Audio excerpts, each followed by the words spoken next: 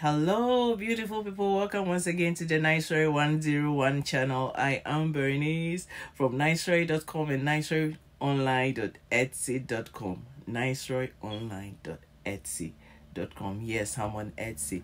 You're welcome once again, old subscribers, new ones, and incoming ones. I'm so honored to have you all here to support this channel. I can't be grateful enough. Thank you so much, and I love you all so much. Okay, so today we are going to do another tutorial, and if you are new here, hi, hey, hello, how are you doing?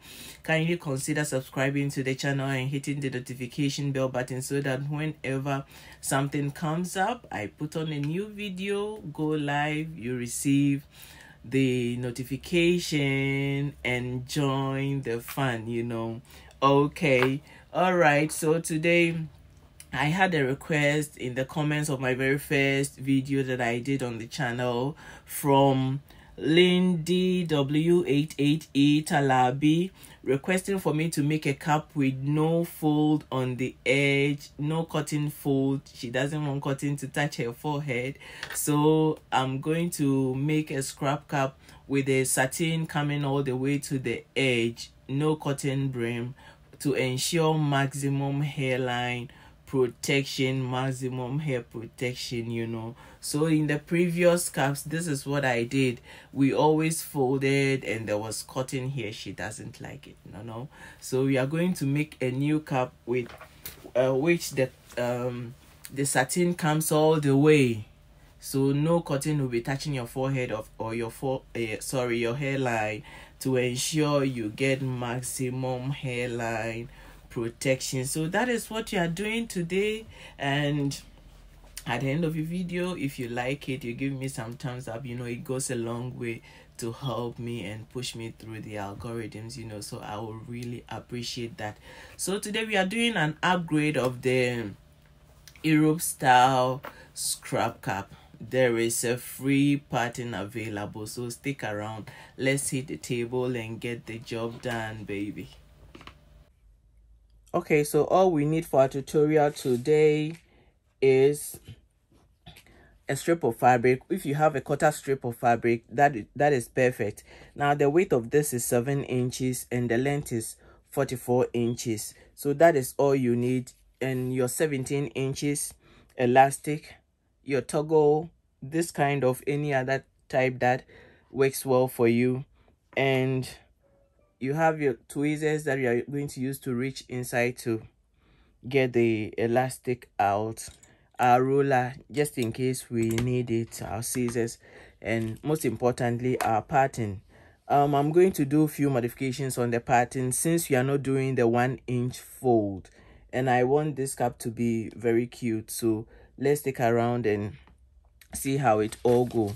So this is the page 1 of our pattern. The pattern is available in the Facebook group, so you can join the group and download it. I will check if I can put the one on my Shopify, the link in the comments and in the description, so that if you are not in the Facebook group, you can get access to it as well. It's free. Okay, so if you are new here and you want some more free patterns, then subscribe so that as it keeps coming, you get them. And share with your friends, hit the notification bell button, so whenever something comes up, then you receive it as well. So this is the second page. You fold the left side of the second page and you match it with the first one, then you tape it down, then you print the same thing. You can either fold or cut it along this line on the left side. This is the third sheet as well. So you have these 3 sheets all together. You tape them down and then you cut around it. If you want small, you cut on the green line, medium the black line, large is the purple line. So that is it. I've already this is the top of the hat, so small, medium, large. So I've already done it and Okay, I've put it together. This is our fold line. The width of the original pattern is 8 inches, but I'm going to cut off 1 inch from it. So you see, I've marked the 1 inch line so that we can be left with only 7 inches to make our work more easier. So this is the roller I use to cut paper. Rotary cutter, sorry. This is the rotary cutter I use to cut paper. So let me cut off the 1 inch. Now I'm left with 7 inches. This is about 17 inches, should be okay. There is always room for improvement, so you can cut it according to your preference. So let me see.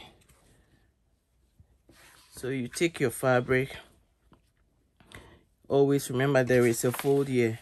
Wherever there is a fold, make sure the fabric is folded at that point. So because of this, I'll leave excess. Okay.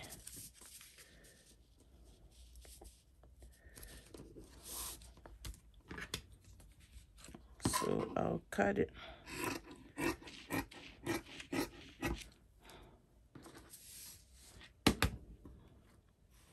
Then now for the purpose of this cap, I would rather use the small cap top. So let me do it like this.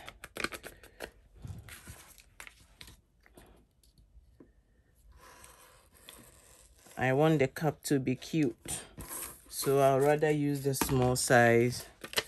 So let's cut.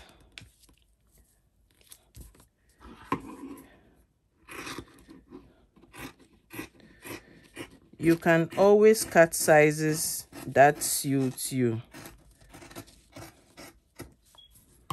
Okay. So now we have the fabric. I'm going to cut the satin. Okay, so now I've cut the satin lining just the same sizes, and what I'll do is I'll use pins to hold. These are wrong size together, so I'll use pin to hold it together so that it wouldn't move around. Okay, so I have this. So what I'm going to do with this is I'm going to put the right sides together. This is the right side.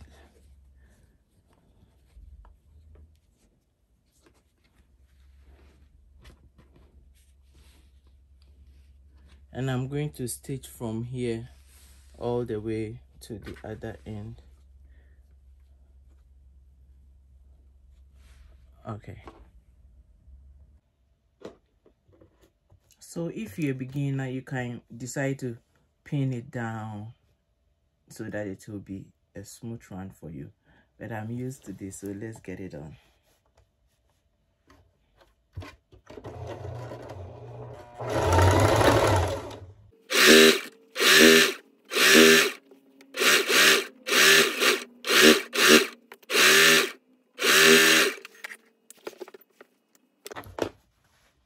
Okay, so from here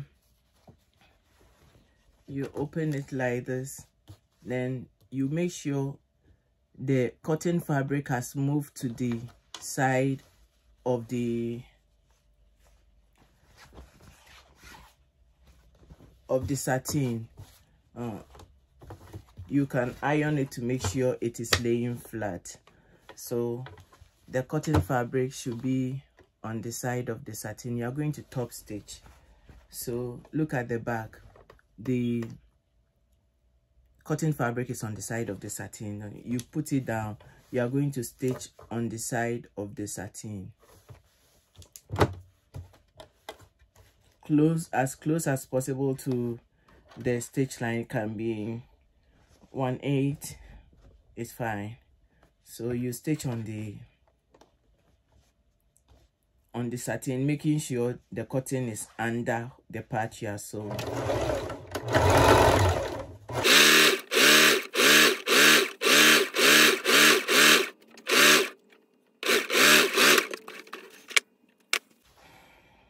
okay, so you see the stitch, there's another stitch on the cotton, so that is how it's supposed to be.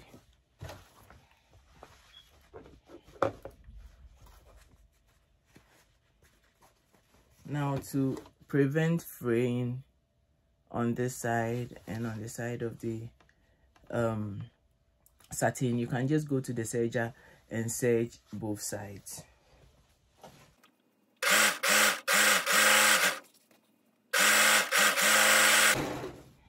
Okay, so we will have no issue with fraying. We can go on to the next step. So what you are going to do is to put the two ends together like this.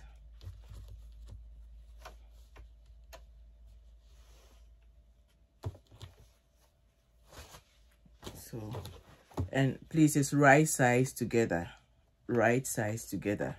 Okay, so we are going to stitch from the top of the cotton fabric to the end of the satin fabric. But what the catch is, when we get to where the satin begins, that is the first line you meet up here, the first line. So when you get there, you stop and double stitch. You leave 1 inch gap. That is where we are going to pull the elastic out from. Then you can continue stitching to the end. Now, in order for the next step to be easy, I'll suggest that you do a half inch. You leave a half inch allowance as you sew.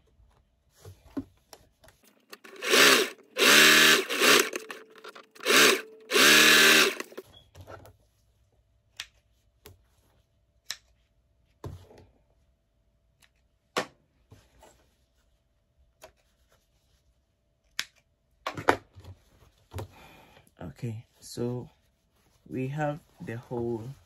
We left that one in, so the hole is in. What you are going to do now is you spread it out like this so that the stitch line can be the allowance can be hanging out. You open it, open the allowance, you press it down. You can use the roller or your iron to press. Make sure they both are separated. Okay, so once it's separate, you are going to stitch both sides down. So you can do it from the other side if that is okay with you.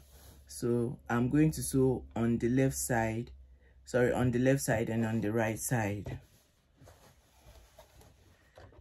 Okay, all the way to the end of the satin.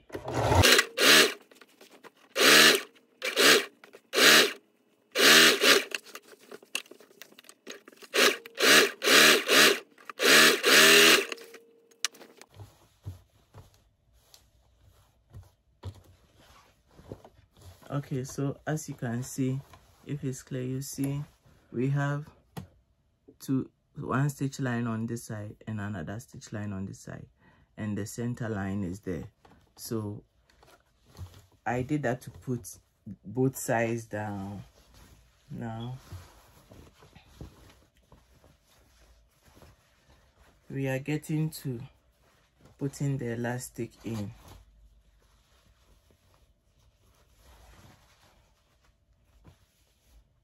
What you can do from here, you go to the iron or you use your roller to press the edge down to make sure it is smooth and it's laying down. Okay, so now it's all pressed down well. This is the front, center front, and this is the center back. That is the hole we created for the elastic. So now this is what you are going to do. You are going to measure 7 inches from the front towards the back. So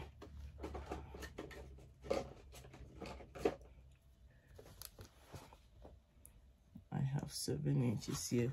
So you mark it on the top and at the back. What you are going to do is you are going to put the one part of the elastic. Now this is the front going to the back. The tip of the elastic will be here and the rest will go towards the back. So in the same direction, you open the fabric, the cotton, and make sure you put it on the fold line in there at where you marked 7 inches. Make sure it's right there. You put it in the just by the fold line. You hold it down with your pin and look at how it's going. You fold it just like this. Make sure it's following the same order, and put it on the other side in between. Okay, so here is the other 7 inches. So you just make sure your elastic is not twisted. It goes that way, then you turn it down like this. You open and put that one too by the fold line. You put it down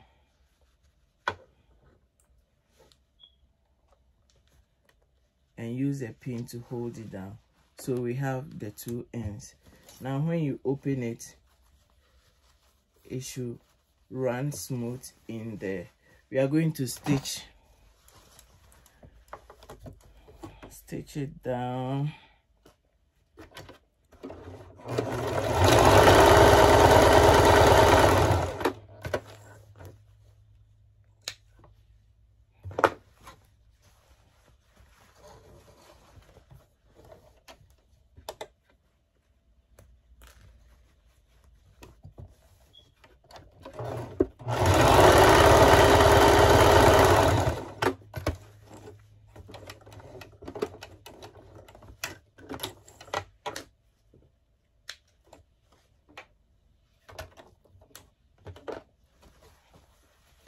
Okay, so you do a couple of stitches on this side and the other side to make sure. Okay, so this is the back side. You make sure the elastic is in there. It should be on the stitch line like this. So you can put it down there, fold it over at the middle back, hold it down with a pin to make sure it wouldn't be in your way. So now we are going to create a channel for it to lay in there peacefully. So now we are rest assured is just the elastic is right here. So we will start from one of the places where we stitch it down to the other side. It will go straight to it. You can do it all around if you like. So starting from one end, you are starting from here, stitching all the way to the other end when we stitch the elastic down. So this will go towards the center back, bypass it to the other side. So that is it. Make sure your elastic is to the edge so that you wouldn't sew on it.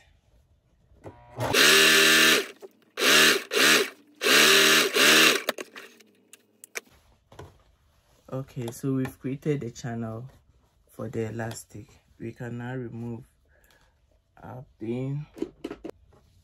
We reach in there to bring our elastic out,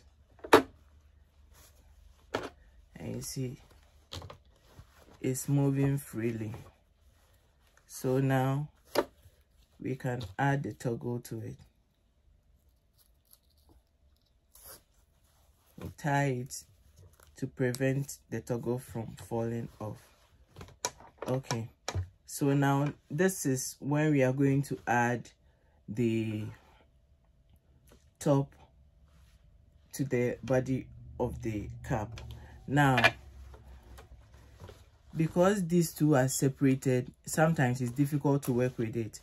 We've stitched this, we've pinned this one together, but what I do to make it easy for me is to serge all around this and hold the satin and this one together and serge it so that pinning it will be easy.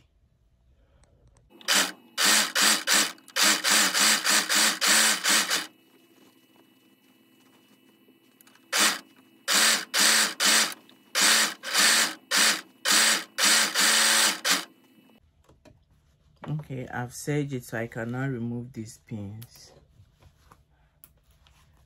So what I do is I fold this one center front and center back, and I just put pins there to know. You can create small notches there. Oh, okay. So you can either create a small notch, you can just create a small notch, or you put a pin there. Okay, now because of the back stitch line, we have the center back, then you create a notch at the front to know the center front. Okay, now you turn it inside out for the wrong side to be out.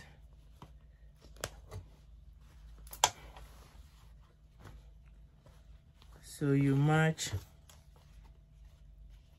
one side of the notch to the notch you created at the front, then you pin it together, then the back to the back, you pin it together, and from the front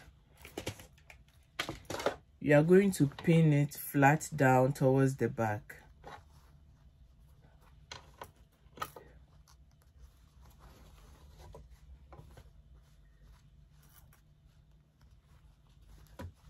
The recesses here, same on the other side, from the front flat to the back.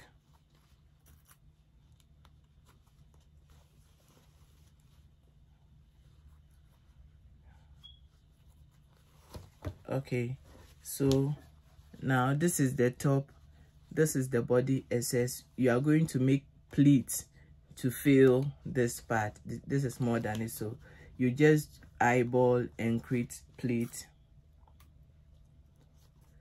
on this side, and this side you pleat all together.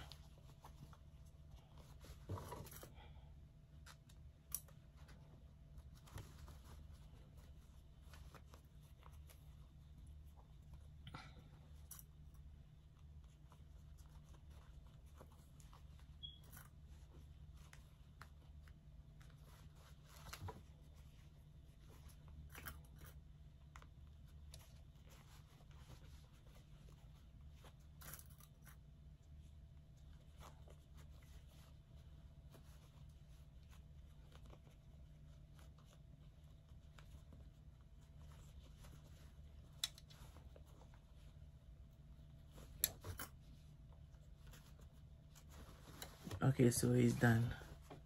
I've created the pleats around the back. So what I'm going to do is, you can just go to the sewing machine and you stitch all around it and you are done. But what I do is I take it back to the serger, then I stitch all around it and it's finished. If you are stitching on the sewing machine, in order not to leave too big of allowance, you just stitch closer to the serge line so that it will be neat and there wouldn't be too much material hanging around. So let me do it on the sewing machine. So close to the serge line.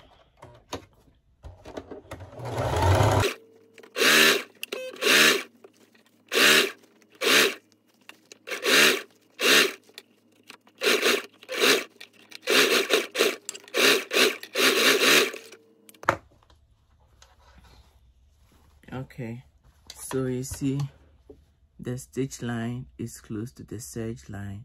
Now if you don't want it to be separating like this, then you can still take it to the serger and serge, and you can cut all excess away. That is what I mostly do.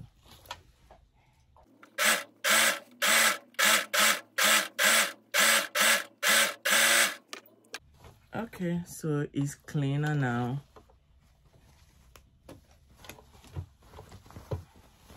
Our cap is done.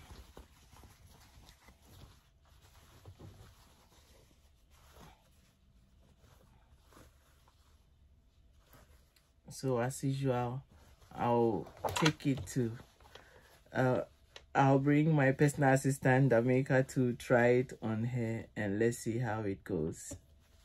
Finally, this is the outcome of our new updated Europe style satin line cuff. So as you can see, the satin comes all the way to protect our hairline and our hair in general. So thank you so much for sticking around. Please, if you like what we did today, kindly give me some thumbs up, share with your friends. What do you think about the cap? Kindly comment down below. Let me know your thoughts. All suggestions are welcome. If you have any questions, I'll be ready to answer them. Join us in the Facebook, whatever you make, either from my channel, from a different channel, something that you are making, new things, new development, share with us there. Join the group. It's fun over there. Our sisters are sharing a whole lot of things. Please, if you're a man, you're also welcome. Everybody is welcome to our Facebook group. I'll link it in the description below. Comment down in the comment. Let me know you were here. I would really love that so much. And thank you so much for sticking around. Lots of love coming from here to you. Have a wonderful day, good evening, good night, wherever you are. Thank you.